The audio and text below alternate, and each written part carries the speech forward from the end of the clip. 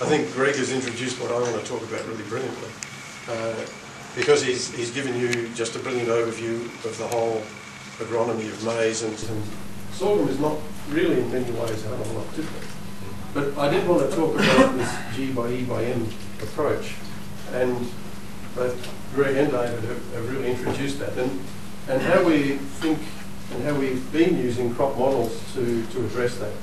So rather than give you a package of tactical agronomy of sorghum or physiology of sorghum, I want to think ahead a little bit and say, well, what can we do in terms of what sort of sorghum crops do we need for where we're trying to grow them? What can we do differently to what we're doing now to make things better? And so there's a lot of modelling and simulation in here. There's a lot of people who have helped do this, and the focus is very much around water and abiotic stress. So it's the major, got a dryland crop like sorghum. It's a major dominant limiting factor. Of course, there are many others, but I'm not going to go anywhere near nutrients, diseases, pests, near that. I'm just going to focus on water. I want to cover 6 things. A little bit about specific adaptation and this G by E by M concept, but you've already had a fair bit of that. Sorghum in Australia, very quickly, because most of you will be very familiar with that. But I do want to start to cover the notion of production environment characterisation, because that will be a thread through here that I hope you will see by the end of it how important it is. And then the notion of simulating adaptation, so looking at what you might do with different genetics, environments and management, the notion of an adaptation landscape. Then the ways we approach that, broad adaptation, where you might be trying to find, a plant breeding company might be trying to find what's the best genotype across all of this, given some standard management. So if I was just going to do one thing everywhere, what would I do? Then look at specific adaptation. How will I change that? And what often happens is plant breeders will produce an elite hybrid or line, and agronomists will go and adapt its management. So what is the best local management with the best general genotype? But what if you start to think about changing those things simultaneously, which we don't do too much of? That's maybe where we can make the next advance. So I want to look specifically at what's the value of specific adaptation for sorghum, and then come back to what this means and back to that thread around environment type and why that's so important. So the notion of the adaptation landscape is just this. So this is from discussions a long time ago with Mark Cooper about the notion of thinking about these various possibilities. If you think of all the genotypes you could make, all the environments and management systems you can grow them in, there are squillions of them. And if you grow them, and if you think of each point on here as one of these combinations, and the vertical distance is the yield you get when you put that combination together, that gives you this sort of landscape. And what you're trying to do in crop improvement is find the peak, okay? But you don't quite know where you are, and you don't know where you're going. And if you, next year, this whole landscape will change, particularly if you're in this sort of environment where you flip from El Ninos to La Ninas. So the whole thing is like an ocean floating around. You're trying to find these peaks, and they're not even staying still. So how on earth do we get anywhere? So traditionally what we do is focus on broad adaptation, and that makes a lot of sense. So let's look at a whole lot of different genotypes, grow them in lots of places, find the best ones, cycle them around, cross them, find the best ones, do that, and you will get somewhere, slowly.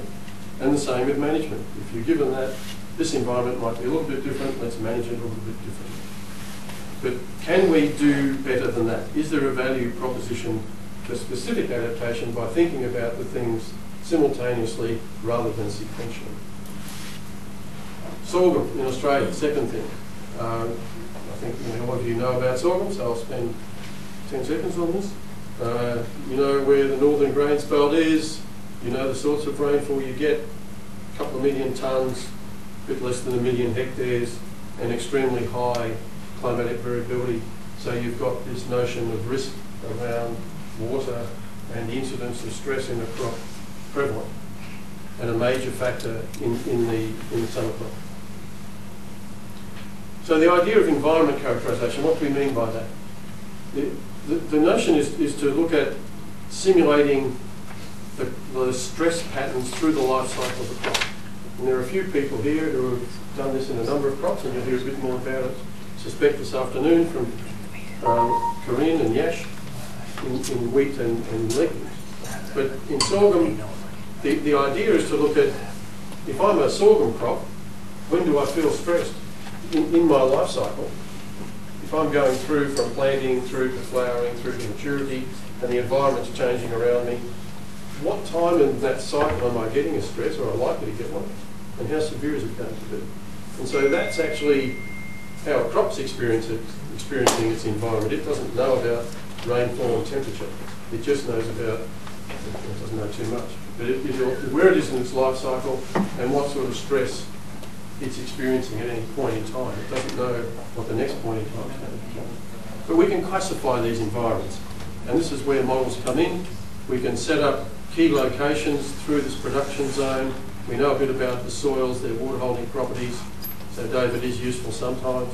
And we've got a lot of climate data, so we can, and we've got reasonable models to do this with. So you can run simulations, and this is the thermal time. So if we think of crop age, this is just the time through the crop cycle in stages, and flowering is around about here. And so each of these black lines is this supply-demand ratio tells you how stressed the crop is. If this is 1, the crop is not stressed. It's getting as much water as it wants.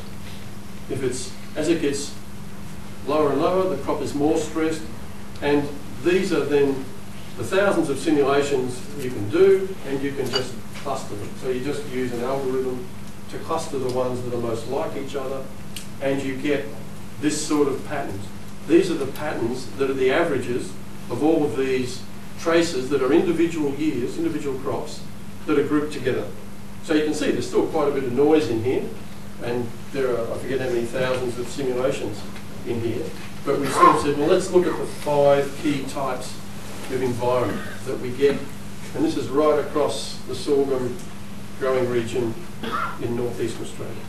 So you have one environment type that has low stress, not a lot, and then they progressively get more severe terminal stresses, and one that gets relieved after flowering. So you can see these 3 and 4 are the very severe terminal stresses. One gets relieved, a late stress after flowering, a progressively increasing stress. So these are the types of stresses that we can characterise sorghum with just about anywhere. Well, anywhere that's growing in Australia, we can say it will likely experience a stress similar to one of these. We can classify it into one of those 5 types. Now that might be a different year in a different place, and so on. But we'll come back to this. And if you think about these, well, in different places, and we've got, this will change with genetics and management, but we can think, here's just 3 places: Central Queensland, Northern New South Wales, and on the Downs. And you can see the 5 types and how they change in frequency. So the Dalby sites tend to have more of these lower stress environments, deeper soil, a bit more favourable rainfall environment than the Northern New South Wales and Central Queensland ones, which tend to have more frequent terminal stress environments. So just where you are changes the frequencies around. But each year will be different as well. So how do we use a simulation to do anything about this? And what we do is look at, okay, let's take the genetics and management that Greg covered so well and say, if we put our physiological understanding of how those things work into a dynamic crop model, then we can simulate it. I'm not going to tell you anything about the crop model. We've spent about 20 years building the bloody thing, and it's got a lot of that science in it, and it works reasonably well. I think we're fairly confident that we can do this stuff with some credibility. Certainly, probably a lot more credibility than we could have when we first started. But you can look at things like management, row configuration, sort of skip row, or single skip, double skip, or solid planting, density, the sort of things Greg talked about, You can play with maturity, you can play with tillering, you can play with root systems. So tillering is an important one in sorghum that changes the whole canopy dynamic around. Root system architecture, Greg mentioned it in maize, but we also get quite significant differences in root system architecture in sorghum that can genetically change access to water at depth. The environments you're going to put this into, different locations, different soils. We've got good climate data historically, and we hope we keep together. Sowing date and water. Water, so this is where interactions with your cropping system come into play. And various sowing dates you can use. So if you look at all that to get this sort of G by E by M, you can set up computing of something like 3 million crops. There's no way on earth you can experiment with all those interactions, but you can simulate them. And now with the computing architecture available, you can simulate that many crops fairly quickly. It leaves you with a hell of a lot of data that you've got to try to unscramble. But fortunately, we've got people like Greg down the back there who can develop tools that enable us to look at this pretty easily. So what are some of these things? Management. If we look at row configuration, really what we're trying to do is it's a water saving strategy. So we have to do experiments, and here's Ian Broad a little while back, digging lots of holes in the rain-out shelter at Hermitage, trying to figure out where do the sorghum roots go, how much water do they get out of this space, and then you can model it. So once you understand it and quantify it, you can model what would happen with solid and double skip systems. So this is soil water fraction, 1 fully wet, 0 fully dry, days after sowing, and you can see the solid system just uses water more rapidly in this terminal stress environment, whereas the double skip one uses it more slowly, got less canopy, you've got this, it's got to grow roots into that space, so you just end up with a lot more water after flowering, which gives you a much better yield environment in this type of environment type. Victor Sargas says he found this out 30, 20 years ago, wrote a beautiful paper on sunflower patches. So same thing with density, and what you're really on about is manipulating transpiration and distribution in the crop cycle. So you're changing how much water the crop gets when by changing the canopy architecture. Similarly, maturity and tillering, we know enough about how they work. So maturity, photo period, for example, will change the duration of a crop, and that duration will change the leaf number. So as soon as you change the leaf number, short, late maturing, more leaves, more water use, it doesn't have to be photo period, this can be just intrinsic maturity or temperature. Same with tillering. We know the dynamics of tillering and how it works, and there's genetic differences in tillering and in maturity, and what you're really doing is changing the architecture of the canopy and the dynamic with which it uses water, and also nitrogen. But let's stick with water. You're changing the demand for water. So if you have a late maturity, high tillering thing, it's going to grow a big canopy, it's going to need a lot of water, it's going to run out quicker if it doesn't have enough. And this is just an example of a simulation of exactly that point. So here's your simulated yield against a standard. So a standard, let's just say a standard agronomy here, a medium maturing cultivar, 5 plants per metre squared, 50,000 hectare, planted in metre rows. And then you just compare the blue dots to that, and that's a sort of a high input strategy. So you go for a late maturing, high density type, and you can see if you get a really high yielding year, that's going to give you a great kick up. If you get a poor year, it's going to crash. And with a low input strategy, same sort of maturity cultivar, lower density, but going out into skip rows, you do much better in these poor years, but you lose the advantage in the good years. So you've got this severe trade-off, classic G by E, of what's going on here.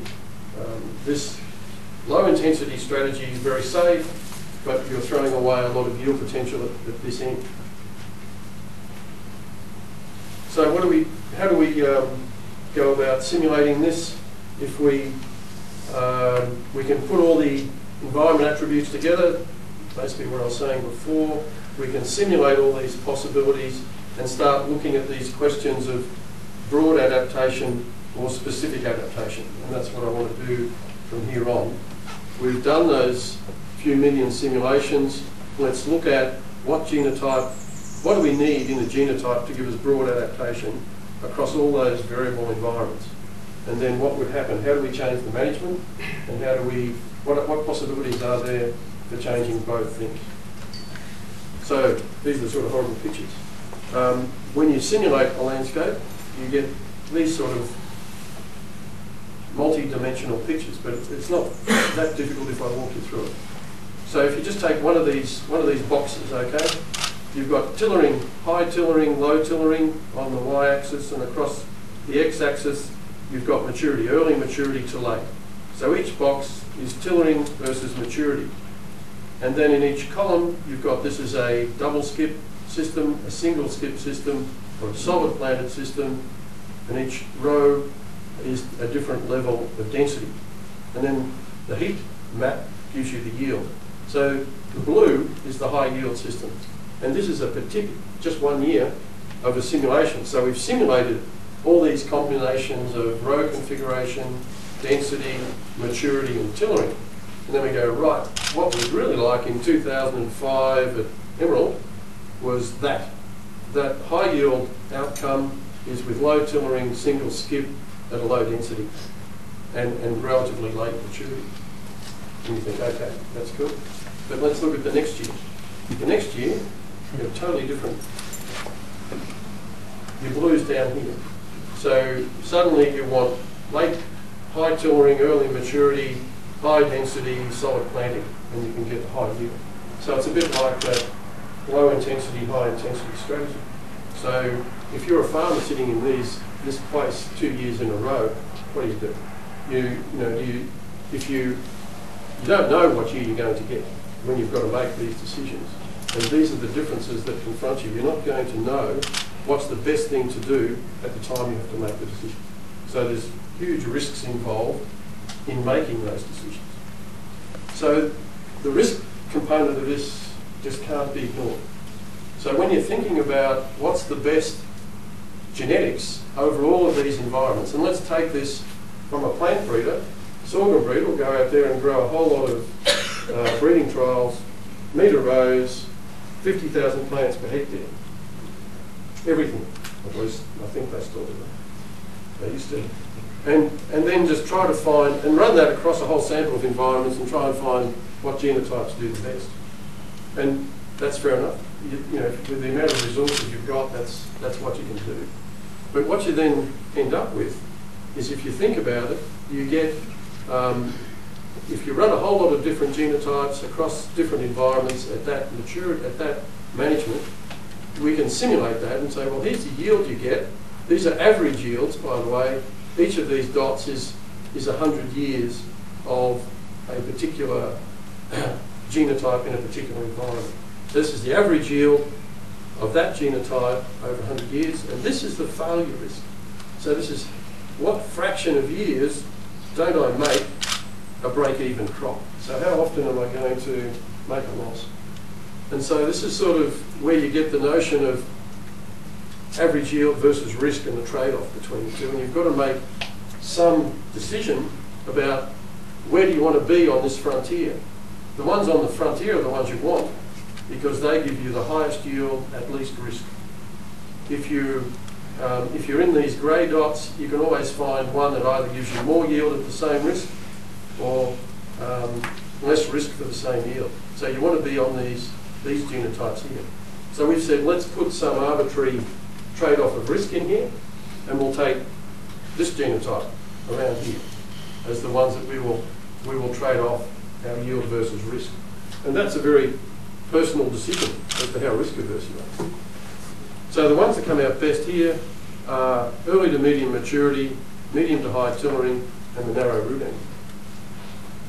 So that's our standard genotype across all of sorghum. That would give you a pretty good trade-off of yield and risk.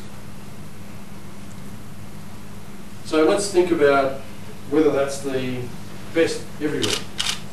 If we then group the region into about 6 sub-regions, which we've just done sort of arbitrarily in a way. But, you know, they geographically, sub-regions, eastern and western central Queensland, Downs, southwest Downs, Liverpool Plains. So these are sort of main geographical locations for the Sorghum region. And then we do that same thing for the 6 of these.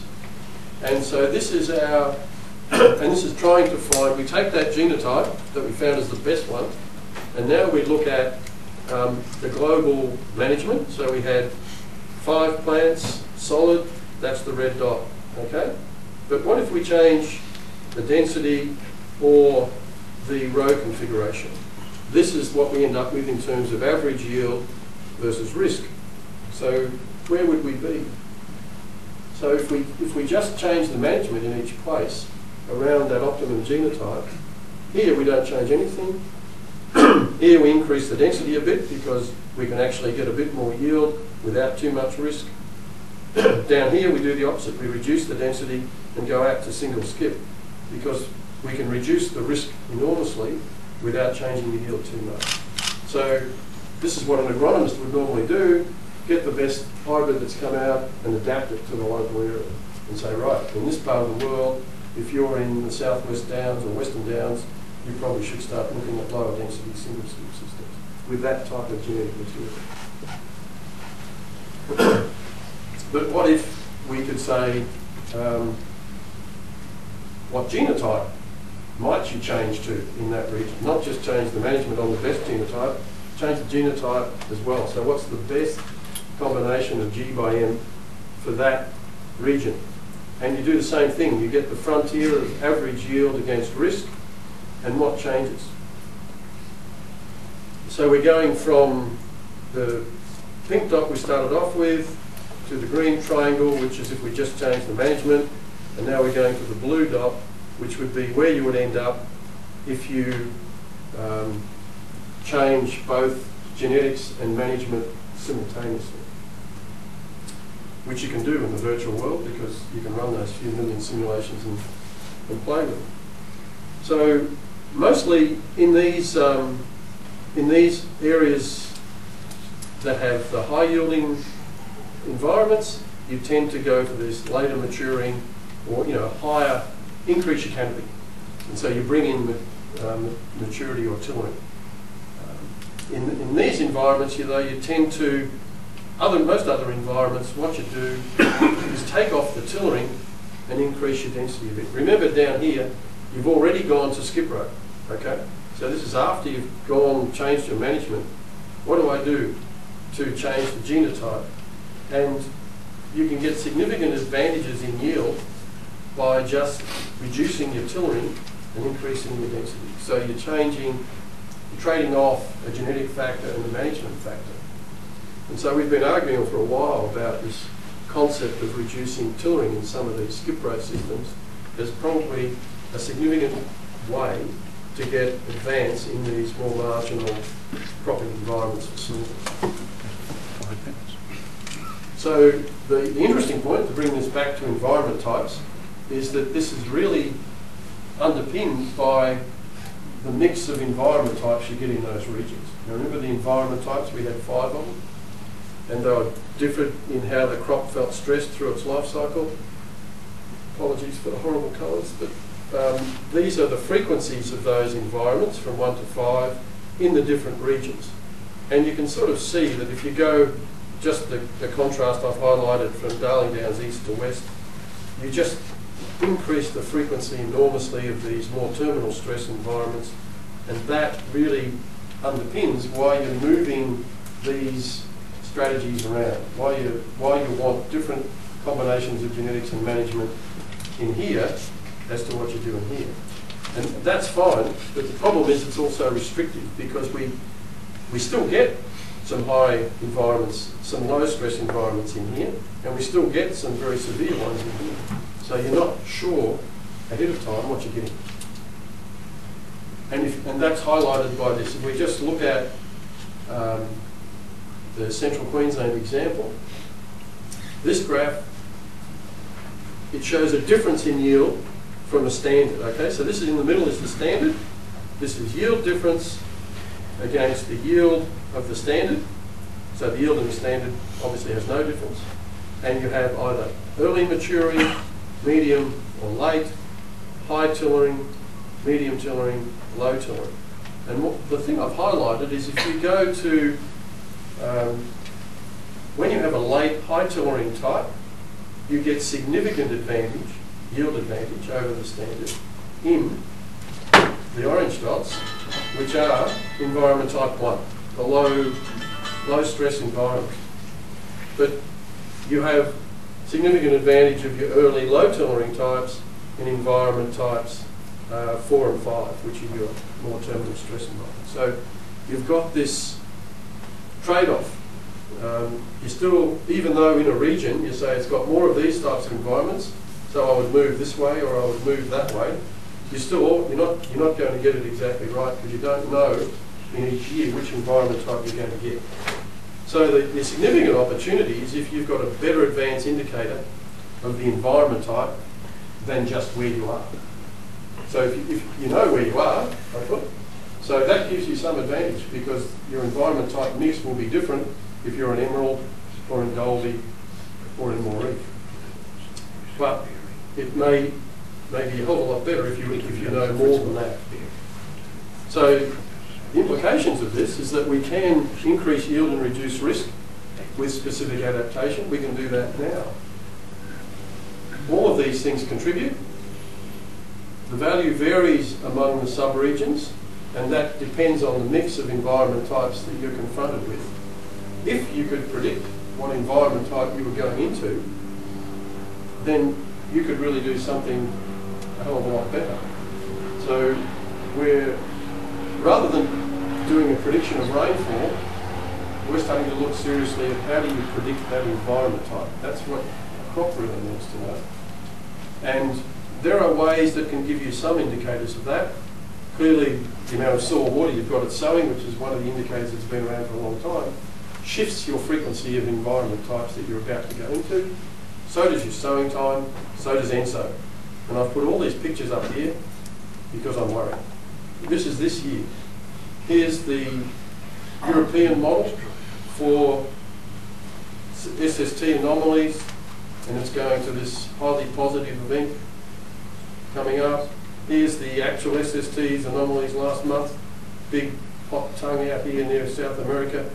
Fortunately still got this hot area up here. SOI is sort of hanging in, but if this happens, this will go negative. Our rainfall probabilities will look like that, and our environment type frequency distribution will shift out to 3s, 4s and 5s, okay? For this wheat season and this sorghum season. So watch that space. I'll leave it there. Thanks, Dave. Thanks, Brian.